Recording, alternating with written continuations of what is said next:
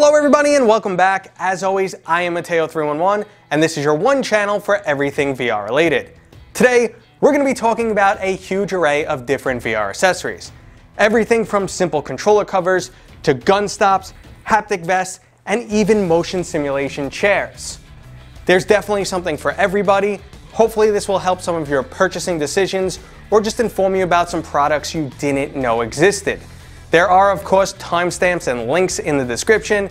And before we get started, this video is brought to you by Kiwi Design, your one-stop for all VR accessories. Are you looking for a Quest 2 Elite strap that won't suddenly snap on you? Or a face pad that won't irritate your skin? Well, Kiwi has you covered. They carry a large array of accessories from cable management systems to replacement facial covers. There are links in the description, and don't forget to use my affiliate code to help support this channel.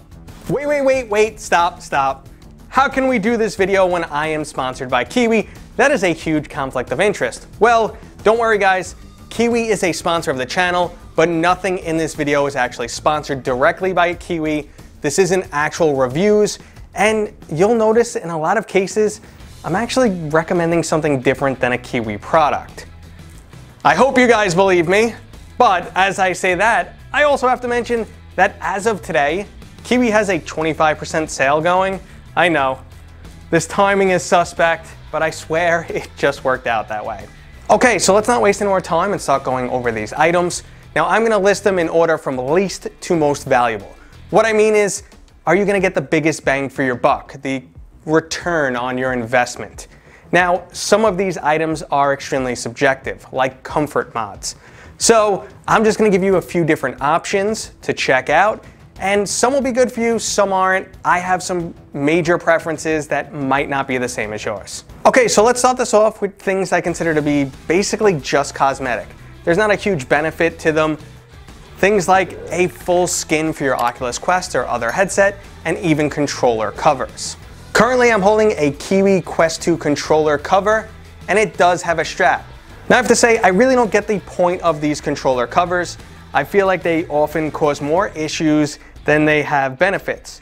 They make it a little bit harder to change the battery in some cases, even though this one does have a compartment to get to the battery. These hand straps, which are nice, especially if you're used to a valve index, what ends up happening though sometimes is they pinch the webbing of your hand, and they might not be comfortable for some people at all. And then the cover is there for what? Is the controller too slippery for you? Okay, in that case, then a silicone cover may help. Personally, I've never had issues with super sweaty palms and controllers flying out of my hand, and it really doesn't provide any additional benefit from impact. You're still gonna break the controller, the ring is not protected, and even if it had silicone on it, it wouldn't be protected. Maybe you'll stop a couple scuffs here and there, but you're more likely to scuff your wall or something you hit. So I honestly don't see the point to these items. Now I actually feel the same when it comes to skins and covers for your VR headset. You might run into a serious issue, and that is on headsets like the Oculus Quest or anything that has inside-out tracking. If the cover doesn't fit perfectly, it may impact your tracking. It also provides very little benefit from damage to the device. I don't know why you would be scuffing the outside of your headset, what you're headbutting mid-game. Maybe it might prevent some fading if you're keeping it in sunlight, which you shouldn't be doing anyway. So unless you're really looking for a cosmetic mod just to make your headset look cooler, go for it, but it might come at the expense of damaging your tracking in the process. While we're on the topic of cosmetics, I will mention VR headset stands. That's all they really are, guys, unless you're going out and buying one that has a charging station built into it, which is only for wireless headsets like the Oculus Quest and Quest 2. There's really no function, and it's just to tidy up your room, make it look a little bit nicer. I've tried about 8 different stands. Just go with either the cheapest one or the one that looks the prettiest to you. It doesn't really matter. It is cool to have a headset stand, but it's nothing special. Sticking with nothing special, we have an LCD mod for the Valve Index. Yeah, it definitely looks cool. You can make it say whatever you want, flash, smiley face, it's all cool. The one we're looking at right now is actually from Minidex.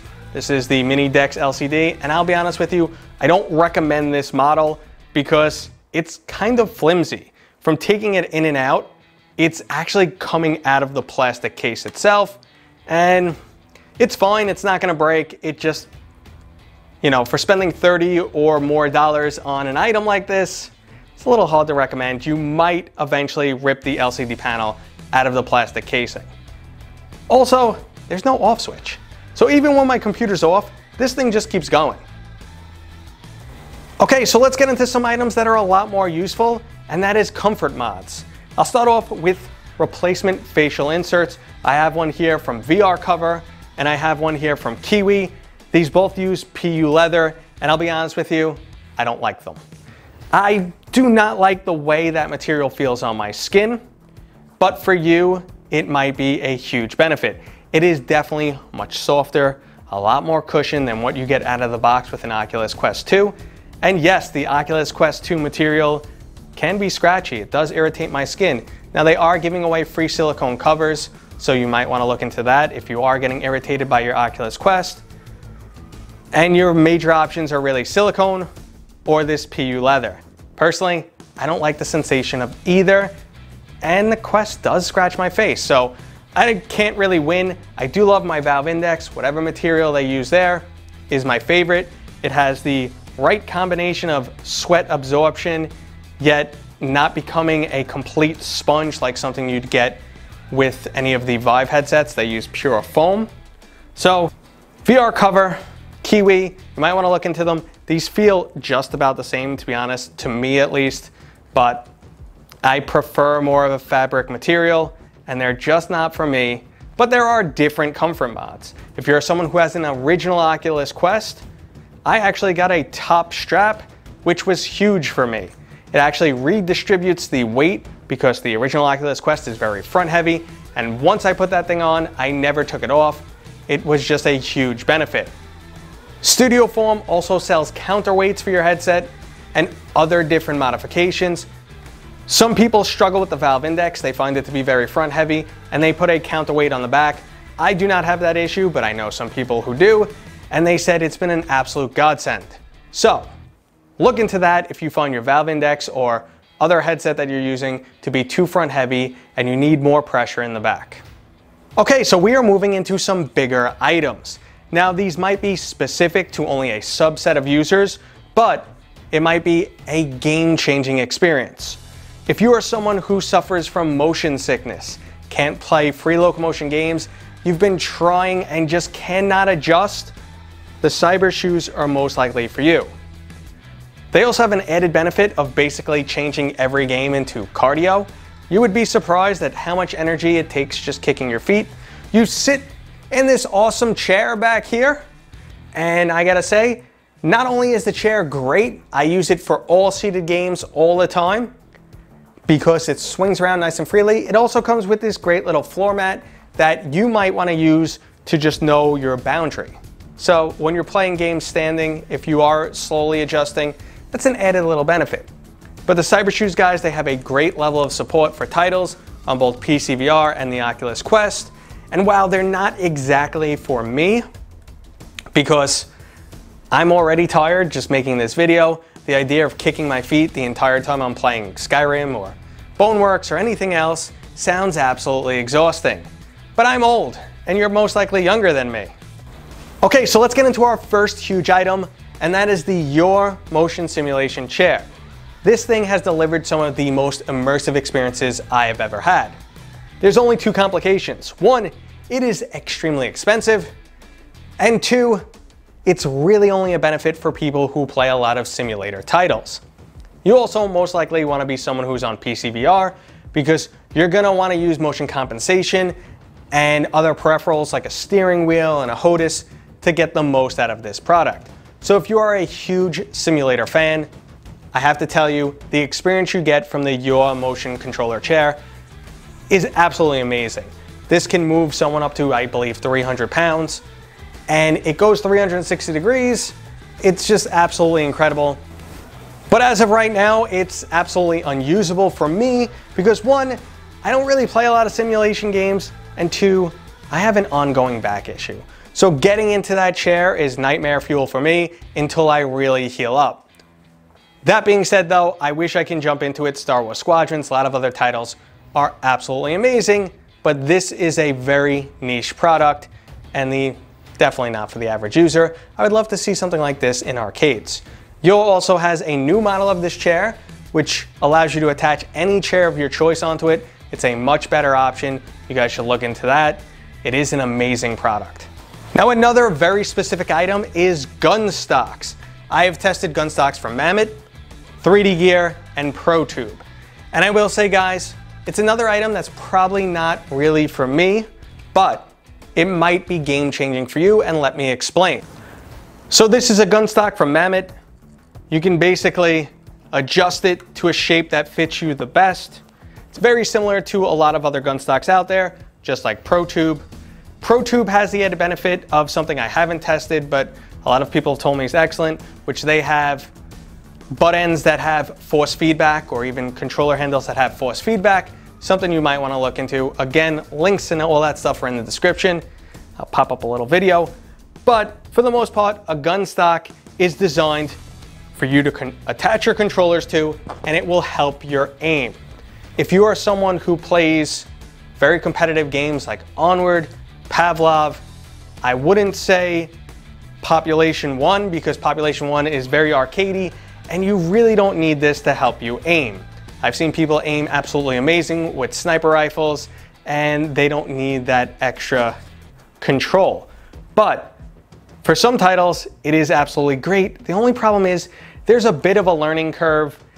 All the guns, they won't feel like they're in the exact right spot, and you're gonna have to adjust. So if you are someone who plays just Pavlov, just Onward a ton, you might want to invest in one of these. It will most likely help your aim significantly, but just know there's a learning curve.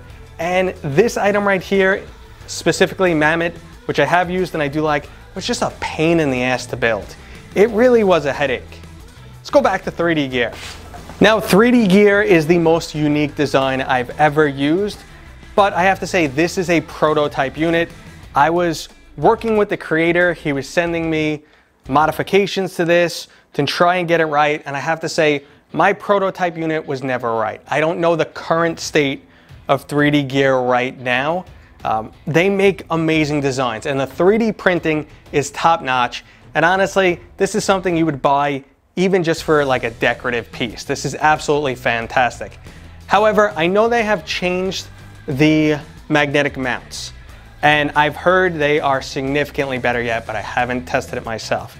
My issue was when this was attached to the index controller and I pulled it into my shoulder, it would slip off way too much, actually hindering me in game. It comes off way too easy. I can't push it into my shoulder. Something that you would do if you fire guns in real life. You really want that stock up against your shoulder. Now, that was for the Valve Index. On the Oculus Quest, based on the ring design, it was too strong of a connection. I couldn't disconnect to actually reload my gun, to the point where I was afraid I was gonna break my Oculus Quest controllers with this. So I hope for the best for 3D Gear, because this design is absolutely amazing.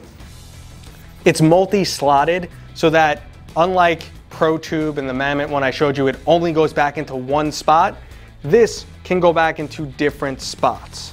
So if that interests you, if you like the design, I would just say look up some current reviews and see how much it's improved. I really hope it did, because I was super intrigued by this. It's an awesome design, but this prototype that I tested wasn't quite there yet. Okay, so this one is function over form, I guess I'd say. This is the Deca Move. Looks like something very simple, and the thing is, it's fairly cheap, $50.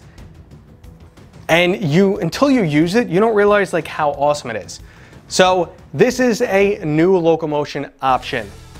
Right now in games, we have 3 different modes for moving around. You have teleportation, you click, the game teleports you to a place. Immersion braking. The other option is to move based on your controller, free locomotion, which is controller track. So if I point this way, I go that way. So I'm being steered by my controller, and the last option is being steered by your head, which is my preference. However, this allows you to use hip tracking. So this would go right onto your waist, works with basically all games, and that's what it uses for your orientation. And you say, okay, that's not a huge difference. But once I put it into action, I was blown away. And my example was Blade and Sorcery. There was a lot going on. I had enemies to my left and my right. I was trying to keep positional awareness and looking back and forth. If I was doing head tracking, that would be causing me to move back and forth. At the same time, I wanted to head directly towards that enemy, but I also sidestepped just instinctually out of the way of an incoming fireball.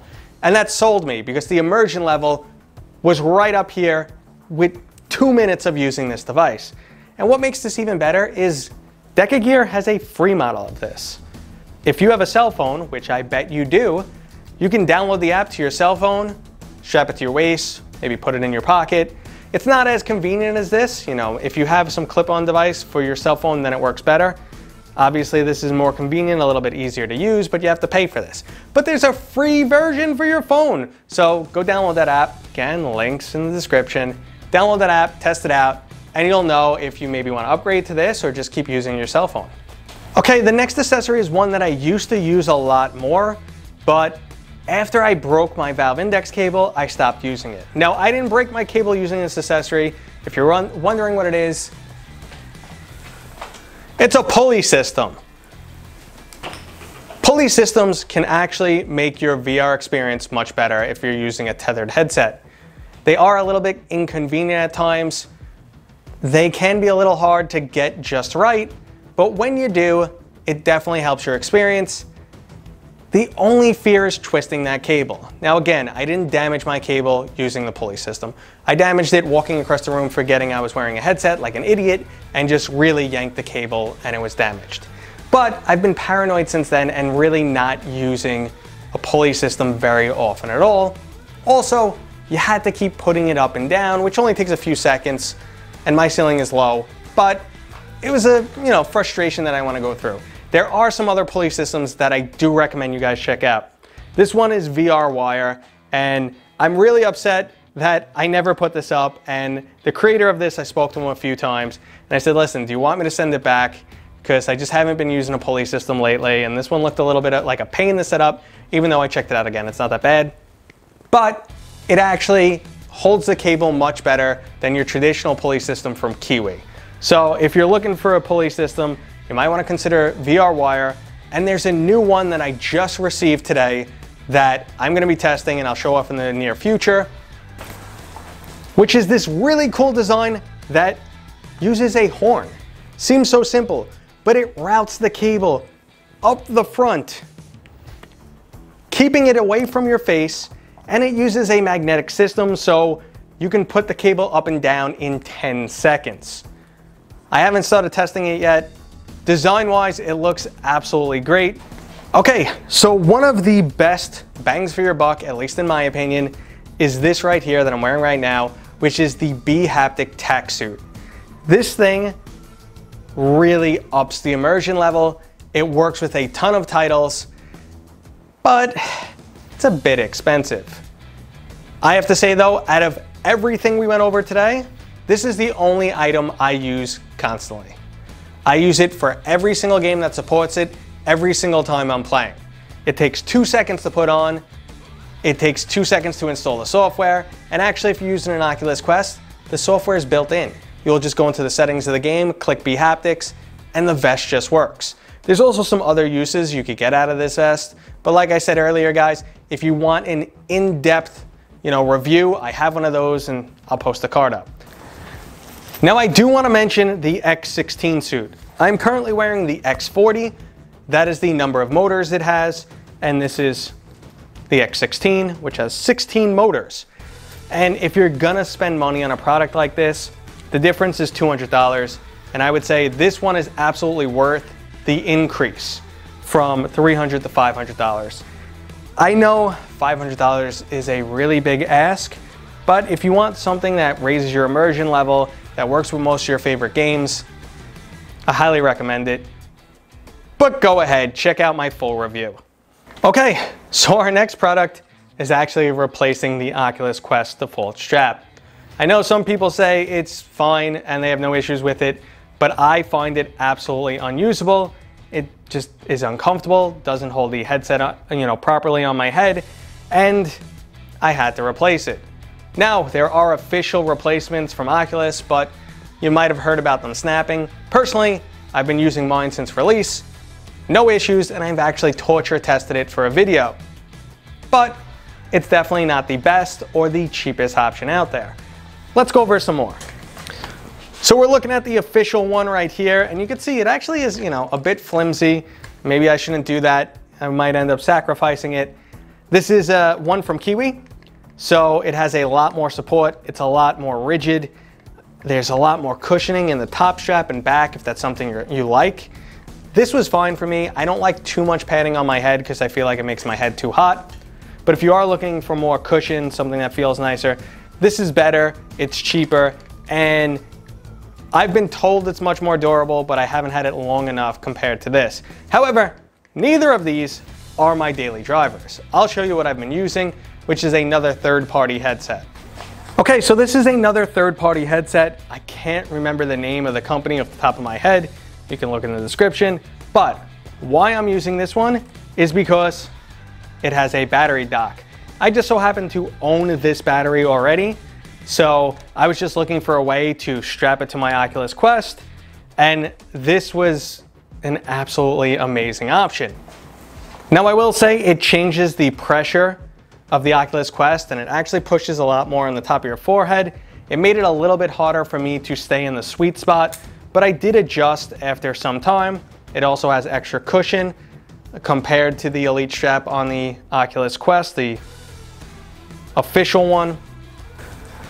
But having something like this, the option to add a $20 battery right onto your headset, overall this entire package was probably about $50. And now I have a headset that lasts for 6 hours or more. For me, this is an amazing option, and it's my daily driver. If you don't have a battery like me, you might want to look at something like Rebuff Reality's Elite battery strap. I personally haven't used one, but I've heard a lot of good things. The battery pack is built right in. It's just as comfortable, and hopefully it won't snap on you. Okay guys, I hope you enjoyed the video. If you did, go ahead and give it a thumbs up. If you're new here, please consider subscribing. And as always, I will see you guys on next time.